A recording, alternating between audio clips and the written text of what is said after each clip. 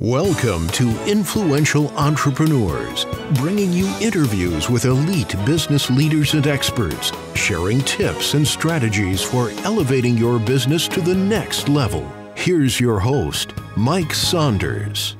Hello and welcome to this episode of Influential Entrepreneurs. This is Mike Saunders, the Authority Positioning Coach. Today we have with us Ross Symons, who's the founder of White on Rice. Ross, welcome to the program. Good afternoon, Mike. Well, it's afternoon for me. Might be morning for you, but hey, thanks for having me. Yep, you're halfway across the world, and that's awesome that we can connect up here using technology and learn from what you're doing. And I'm excited to talk to you because, boy, it's not often you talk to a company that makes money doing origami. I thought that was just something you do it as a kid when you're bored at the restaurant. And how cool is it that you have turned that into a business? So I want to hear all about it. Get us started with your story. What's your entrepreneurial journey up to this point in your career? Thank you. Yeah. So like you said, I mean, nobody really sets out to become an origami artist. Well, I certainly didn't. I come from a web development background. I was working in advertising for quite a few years. Had a technical understanding of a lot of things, but I always found myself dabbling with very random things, origami being one of them. Been into music and sound and movies and film I love as well. And I decided in 2014 that I wanted to get better at origami. I had it as a hobby. It was just something I wanted to do more regularly than I was doing. So I decided to set myself a goal of creating one different origami figure every day for an entire year. And that I decided to post onto Instagram. It was just a way of keeping a digital, I guess, record of what I'd folded and created. So I found a whole bunch of designs in books online on YouTube and whatever I could get my hands on. And I started on this little origami project. And it was just this thing that I was just posting every day. This was in 2014. So day one of 365 was the first little thing I posted on the 1st of January, 2014. I was still working a day job in advertising, building websites, not really enjoying it that much. And as the year went on, I decided I was going to quit my job.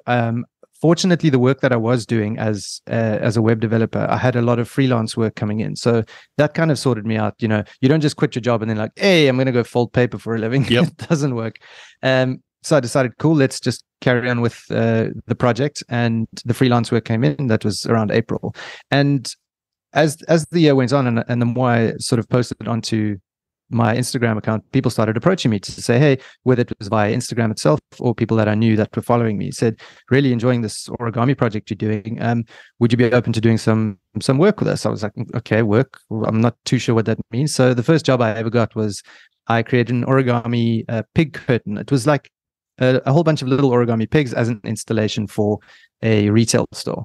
So I created that and they paid me for it. I was like, wow, I just made money from doing my hobby. This is amazing. Yeah. The same client came back to me and did the same thing. And I thought, even at that time, I wasn't totally convinced that this was a business at all. But I just kept on posting onto Instagram and kept on just focusing on getting this project done. And to cut a long story short, by the end of the year, and towards the end of the year, what I started dabbling in or with is origami and stop motion animation. So I'm an animator as well. Again, something I just learned from watching tutorials and reading books. Stop motion animation is, I guess, the claymation, if you've ever seen it, or any animation that you've seen where it's like, take a photo, move the object, take a photo, move the object. It's a series of photos. It's a very tedious process, but beautifully sort of crafted at the end of it. So I started mixing origami with stop frame animation and started telling these little stories and posting them onto social media. By the end of the year, I was fortunate enough to get featured in quite a lot of places. I grew my following to that stage was just over 50,000 followers, which was amazing for me. I was just, I just set out to create your one thing every day for an entire year. And then brands started approaching me to say, hey, listen, we really enjoy what you've done with this animation you created. Would it be possible to create something for our brand? They'd send me a logo or some sort of emblem that they had and said, cool, is it possible to design this in origami or out of paper and animate it and tell a story? And when I cottoned onto that, I was like, wow, this is something I could use way beyond the boundaries of origami, because now animating and adding sound and music, which is all something I've been into for years, just made sense for me to try and give it a go. And that was at the end of 2014. And I honestly haven't looked back since. I've been fortunate enough to work with some major brands all around the world. I've worked with Pixar, I've worked with Red Bull. I've worked with Nordstrom. I've worked with Paramount Pictures. Yeah, the list goes on. And every time I get a job, every time I have somebody contacting me, I'm just like, I feel so extremely grateful that this has happened for me. But I also realize that because I create something so unique and eye-catching, that's what brands want. I come from an advertising background. So I worked out like, hey, I'm doing something different. I know how to make it look a little bit quirky. I know how to sell. I know the importance of brand guidelines. I know what, like if an agency had to approach me and say, cool, here's the corporate identity of our brand that we're trying to help, I guess, sell this new product. Can you come up with a series of animations for us? And I take it from concept all the way through to final animation. And that final animation could be a 15-second stint, which I guess it sits on Instagram and Facebook and whatever. And I've done TV ads as well. So that's essentially, I've created an origami agency. I mean, and when I get an opportunity, I work with as many other creatives as possible. I'm a one-man show. So, at the end of the day, you've got to, you want to grow something, you need to, you want to go, what's the saying? You want to go quick, go by yourself. If you want to go far, you need others. So that's kind of how I've approached it as well. So that's amazing. And that's the business that I have at the moment. Yeah. It's all about standing out and being noticed, because everyone's attention is so wrapped up in the moment and all these advertisements, all these text and SMS and pop-ups, and we are distracted and shiny object syndrome. And as a marketer and a brand, that's the whole key, is getting that currency of attention. And, like from a marketing perspective, being able to have like a pattern interrupt is like, if someone were to, clap their hands, jump on top of the desk, that would get someone's attention. Well, how do you do that in your marketing? Because like, how is your brand normally marketing? Oh, well, we do this Facebook campaign, we do that. And that's what all of your competitors do. But what is something that would make someone kind of stop and go, oh, hold on, that's origami, and it's in the form of a stop motion, and now that's interesting, and you've gained their attention for that time. Now, would it be a 4-hour long video? Probably not, but maybe 15 seconds, 30, 60, 90 seconds. I think that's really interesting that you started it off as a hobby. You had brands going, I wonder if this could help us. And now I'm sure that you're able to even add nuances to this to say, how else can I help this brand or a brand tell their story in a unique way to gain the attention of their target audience just for a few seconds longer? Exactly. And that's exactly, I think, what I've specialized in is I keep my animations very simple, very clean. And once you see that, essentially a lot of them start very similarly. And even if you don't know what origami is, watching a piece of paper slide into the screen on a white or clean background, and then you, in front of your eyes, you can see it's real, and you can see it turning into whatever, a rabbit, a building, or whatever, and then a story kind of unfolding, and then pointing to like, and this is kind of what we're selling. I mean, at the end of the day, you're creating content for brands, and it needs to have some sort of purpose behind it. But I think something else I've been able to help brands with is help them capture the audience with a bit of story, and you do that by either creating a character or a series of pieces of content, short form content. I think I've gotten really good at creating short form content. So anything between 15 and 30 seconds. Something that, because I mean, how long are we on our phones for? You open up your phone, if something doesn't catch your eye in the first, I don't know, 1.45 seconds, then you're on to the next thing. So it has to be quick, it has to be punchy. And you can tell the story towards the end of it, but initially it has to be like, whoa. And in my case, it's watching a piece of paper come in, and then it's like, whoa, this piece of paper now is a palm tree or a paper jet, and the paper jet is turning into a dragon or whatever. I mean, geez, for lack of a better analogy, it's almost endless. And it's almost like if you think about the campaign through the lens of gaining attention, maybe it is that first 15-second pop of attention that's with XYZ brand, and it's this origami doing this one thing, and it's like, oh, that's pretty cool. And then maybe there's this little button or a hey, follow the journey of the origami pig in his journey down whatever, what's the next step in his story? And maybe then that becomes a 30 or 40-second snippet, and then that leads to it's almost like the old books that we read as kids, like if you want the character to go in the cave, flip to page 27. If you want him to go across the sea.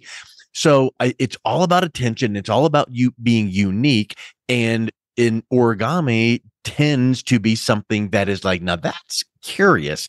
And I think that that's where you've really captured something. But you said something that is so important here, that in marketing is that story selling. People don't want to be sold something. They want to experience and be part of this story. Well, how can a brand tell a unique aspect of their story and wrap it up into a unique experience? And that's what you're able to do for them. That's really powerful. Absolutely. Thank you. Yeah, that's pretty much how I go about it. And I'm in the process now of trying to collaborate with as many online artists as well. I'm collaborating with the virtual reality artist and augmented reality. So, the scope as technology comes up, and, with the whole rise of all the AI tools that are coming up, I'm also, I try and stay as informed on those fronts, because I know that, like, with all the stuff that's coming, how do I blend what I've created, whether it's animation or origami or whatever the case is, with what's coming, and how to create new and engaging stories. And yes, at the end of the day, I need to eat. So for me, it's predominantly brand focused. But, if at some point there is be it a feature film or some sort of series of some kind, of Netflix series, YouTube series, whatever the case is, that does come my way, that I think for me would be something really, really interesting to do, because it's still part of what I do, but it's now telling full-on stories. Yes. You think about where can it go? Origami is unique and fresh for a period of time. That might be 2 to 3 years until so many other people start using it. Then it's like, okay, that's commonplace now. But that might be a long runway still. And then you start doing, like you mentioned, VR and augmented. Oh, that adds an element to now this origami storytelling. And then now we can look at to see what AI is going to do. Where do you see, like 3 and 4 steps down the road, where do you see with some of the AI technology and VR, where do you see your, place in that you can bring to brands to keep them fresh? Well, I think, having, if it's a brand that has associated themselves with some sort of, be it an origami figure or something that's animated, because essentially, I can animate paper, but because I'm a stop motion animation artist, you can animate pretty much anything, but it's how that world exists and what happens. I mean, essentially, imagine you have a virtual reality world where they walk into this room and everything is just paper. It's just these little paper characters, and it's these, these which you can interact with. They can talk to you. You can have ChatGPT linked to them, and they can answer questions for you. So you could essentially create this whole world. And although origami does, like you said at the beginning, is something kids do, and it's a very I guess young thing. It is there is that childlike nature that it brings out when you do see something folded or paper something, but it doesn't need to be that. It is an art form, and it is something that can be used in many different ways. It makes sense to do it for something slightly more I guess accessible to kids, because they get it. But I mean, a lot of the brands I worked with they're not selling stuff to kids. It's that. But back to your question, I think that there's a lot of scope for how any of that would work in the AR space. And and with AI, the new tools that we are just like at the very beginning of a very interesting journey, I feel. And how things look now in terms of virtually real worlds and augmented worlds, us interacting through our devices with the outside world. There's going to be a lot of interesting stuff going on, and I'm looking very forward to working with all these new tools. Yeah, I think you hit the nail on the head. Where it's just at the tip of the iceberg. Who knows where it can all go? But when you layer in proven marketing strategy, like knowing how to solve a certain problem for a target audience, knowing how to tell that in a story format, and then using some of these unique ways to capture attention and not only capture, but maintain the attention. Now that brand is able to connect with their audience like never before. So when you are saying that you're on the cusp of AI and VR and augmented and all of these things, that tells people that you're a lot more than just a paper folder, right? So you're using that and you're watching for how we can then take it to the next level and the next level. I think that is what makes this so exciting. Yeah, absolutely. And I think that comes with collaboration, because I've learned that, like exactly as I said earlier, you can't go too far by yourself, but collaborating with, because there's a lot of people doing some very interesting stuff. The guys working, or people working in the, I guess, the 3D space, so 3D modeling, 3D characters, 3D films, that is, that's a very big industry, but they are automatically going to be able to plug into those worlds, those 3D worlds. So how do you bring a more real element into it? And that's essentially where an artist like myself would contribute, because it's taking real world objects which have been created with my hands, be it an origami, fox or rabbit, whatever the case is, and taking that into a world that is now digital, although it is real. So yeah, you kind of breaking a couple of dimensional walls there, but yeah, that's essentially where I see this going. That is amazing. Well, I think this is so neat, Ross, that you stumbled into it, and then now you are now carving out a distinct segment of how you serve brands, and I think it is so spectacular. So if someone is interested in learning more and reaching out and connecting with you to maybe brainstorm a project, what's the best way they can reach out and connect with you? Yeah, so my website, you can go onto Google and just look for White on Rice. White on Rice is the brand name that I've created.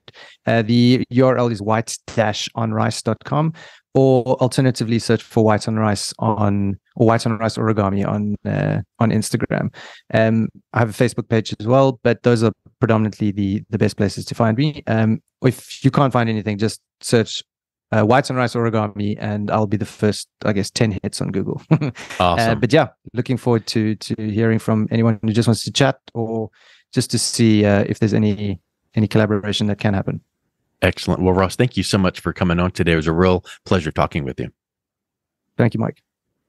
You've been listening to Influential Entrepreneurs with Mike Saunders. To learn more about the resources mentioned on today's show or listen to past episodes, visit www.influentialentrepreneursradio.com.